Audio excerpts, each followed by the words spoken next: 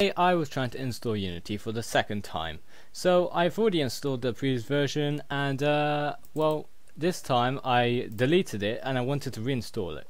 So I just went and installed it like I would do normally, but apparently that doesn't work. There's an installation was aborted and it could not completely install it. So I didn't know what to do, because without the Unity Hub I can't access all my project files, and I can't access all the Unity versions, or I can't download Unity.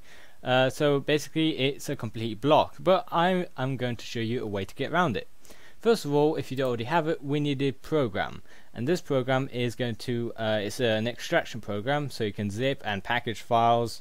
You can also unzip files, which is what we're going to need it for. So you can just download it completely for free, and once you have it downloaded and installed, go back to the Unity Hub installer and right click on that, and then we can go and extract the files here.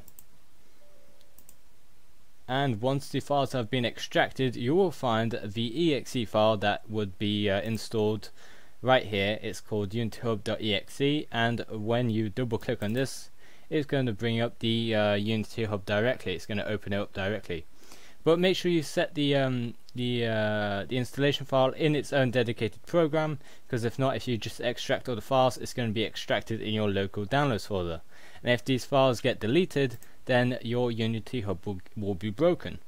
And over here you can see all the projects. Now these have they've only got a question mark because the version of that I've downloaded is a version more advanced than the version that these projects were made in. But that's only dedicated to me. It wouldn't be the same for you if you already have any projects already made on your system. That's it for this tutorial. Thank you very much for watching, and I hope you learned something. See you in the next one.